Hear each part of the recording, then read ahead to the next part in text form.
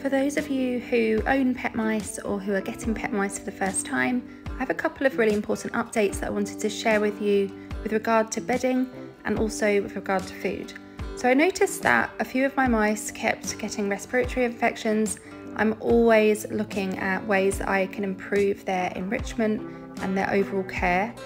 And I took Licorice, one of my mice that currently has a tumour, to the vet the other day, and I see an exotic vet here in Sydney, and he was really good.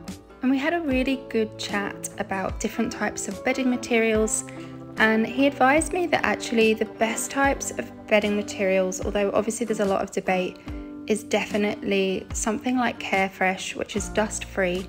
I do find with hemp bedding and everything that I've been using before, there is always, even when it says it's dust extracted, I feel like there is still some dust, and I felt like that might be having a role in why they might have been getting respiratory infections.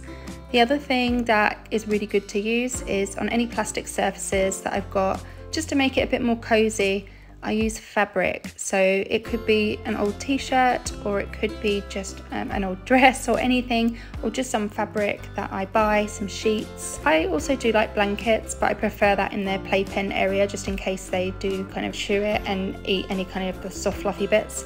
So just things like any type of sheet material I find that they really like, and that makes really good bedding material that I can just switch up throughout the week. Every time I see that it's soiled in any way, I can just switch it out and put it in the washing machine. It is worth noting that this doesn't apply to my Spinifex hopping mice because they are native and they live in a very specific environment. The second update was about food, and that is that the vet also explained to me that there's been some linkage between the type of food that I was using previously, which is really surprising to me. It's Origin's pet food, and the Origins brand is a complete and balanced diet, so I've always been really fond of it.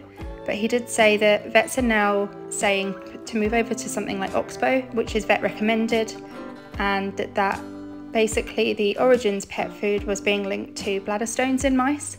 So I felt that was really important to share with you guys.